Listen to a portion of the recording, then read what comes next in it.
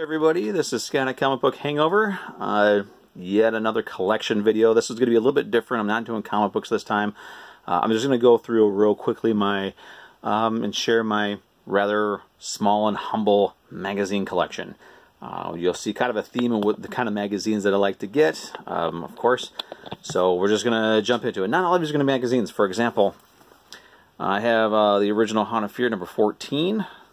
Good old EC comic, a great Ghastly Graham cover, and a Tales from the Crypt number 22, a rather beat up cover, but still, it's mine. I have an original EC Tales from the Crypt. These ones, they don't fit in my comic book drawer boxes, so I've decided, well, why not just put them in my magazines?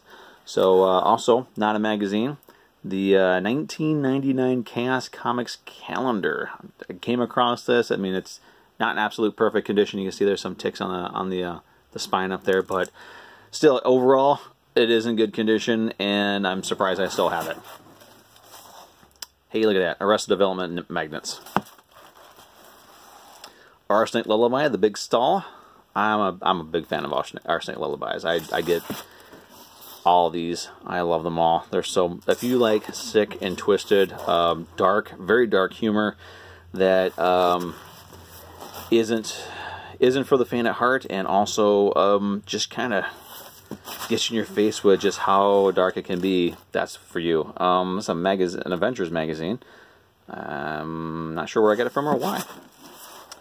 Batman Damned, first print, Jim Lee cover. And there's a second issue. And there's the most recent release, the third issue. There's that Bill McKay. I shared that on Signature Sunday last week. The other Bill McKay, still covered up. Death of Captain Marvel graphic novel. I couldn't tell you what printing that is. And here is a Detroit Fanfare 2010 magazine. This is the, I don't know, you get these at every show. It kind of tells you who's going to be there and whatnot. This one I kept. It's got Stan Lee on the cover. This is the show that he was at, where I got to meet him, picture taken, all that fun stuff. Elvira, Mistress of the Dark magazine. Great cover. There's a one-sheet advertisement for Evil Ernie through Eternity Comics. They're pre-Chaos days. There's Evil Ernie. Who is this one? Pieces of Me. This is the script. Chaos would actually put out and sell the scripts for the books, which is kind of cool. Famous Monsters of Filmland. My mom got this for me for my birthday about 2 years ago. This is issue 59. Barnabas Collins, Dark Shadows. Love Dark Shadows. Fangoria, the original number 1. I actually was going to take this to Motor City Comic Con, 2 years ago, and get it signed. The actor that was in the outfit for the original Godzilla movie was going to be there, and I was going to get it signed, and I was going to be so happy, but shortly before the show, like 2 weeks before the show, he passed away, and so I was never able to get it signed. Fango number 14. Fango number 19. So we're just going to do, here's some more Fangos. These are like 49 and 50, one of my favorite covers. God, I'm a huge Freddy Krueger fan. I love Freddy. Evil Dead 2, some good stuff there. Some Lost Boys, a little bit of Hellraiser, some good stuff. I miss these days of horror. Critters 2, Friday the 13th Part 7, Fright Night Part 2, The Blob. We got Freddy Krueger and Elvira on the same cover. Awesome. Pinhead. There's Freddy from Nightmare 4, and Waxwork. Waxwork's a great movie too. There's a Halloween 4, The Return of Michael Myers. There's a Child's Play. Nice. Good stuff. Nightmare 5, Friday 8. Poor Friday 8. Could have been so much better than what it was. And there's another Fango. Look at that. Nightbreed. Great cover. Great movie too. Then the 100th issue of Fangoria, original run. Here's a cool one. Fangoria, number 108. It's got People Under the Stairs. It's got the Addams Family, Basket Case, and look at that, Evil Ernie. Comics Teen Terror. Read about Freddy Krueger there from Freddy's Dead, The Final Nightmare. This was this is actually where I found out about Evil Ernie. was that very issue. They did a preview for it. They did an interview with Brian Pulido, and it hooked me, and I've been with it ever since.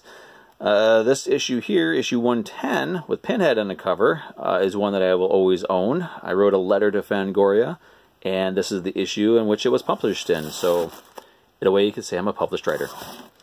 Another Army of Darkness. This is where it kind of got weird. You got Batman Returns, but then look at that. Midnight Suns with Ghost Rider. It's kind of cool. And so their covers got kind of not what I like. So I'm not really interested in the higher issue numbers. So, alright, so that's that. And then they brought it back with a new #1. I wound up grabbing this one. This is a thick bugger. Almost $20 cover price. It was crazy. Then there's the poster magazine. It does have all the posters in it. I got that off of Etsy, I think. Somebody had it on Etsy. It's one I grabbed off of a local auction. It's official magazine for wrestling. American Dream, Dusty Rhodes. Gotta love it. Foom #1, just because. Freddy's, there's the Freddy Krueger's A Nightmare on Elm Street comics magazine. Marvel put out 2 issues for. And of course I have both issues. G-Fan. And G-Fan, of course, is where that Godzilla poster came from that I showed a couple of weeks ago. Gore Zone #1. This is from the gory or gory glory days of horror when you had multiple horror movie magazines. It was great. I was collecting Gore Zone, Fangoria, Toxic Horror, Slaughterhouse when I could find it. Loved every minute of it. Howard the Duck magazine. This one, it took me the longest time to get all of these, because they're a little harder to find than you would expect. So I was finally able to get them at a lot off of eBay, I believe. So I finally have them all. I love that cover. Jack Davis.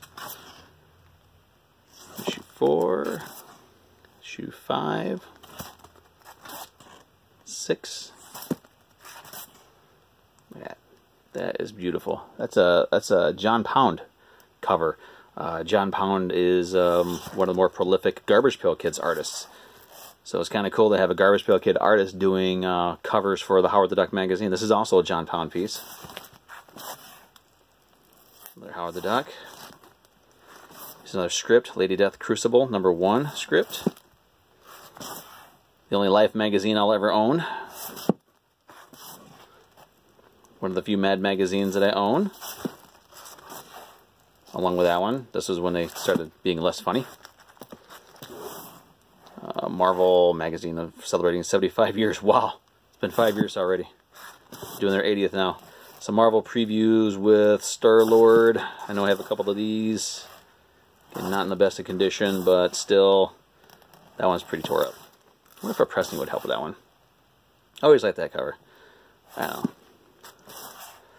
Howard the Duck. This is the Marvel Super Special Howard the Duck adapting the movie. Purgatory Vampires Myth script.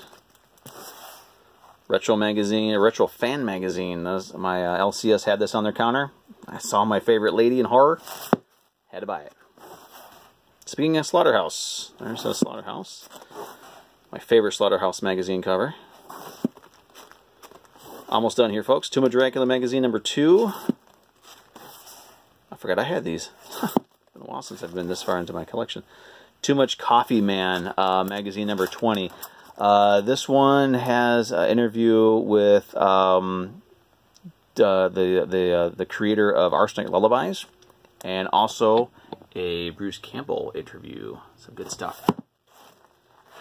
Hey, look at that. Toxic Horror #1. And finally, Marvel Heroes magazine with Death's Head. This one I got from a guy on online that I've talked to. He was over in England. That's a British magazine. So he was able to get me a copy of it and mailed it to me.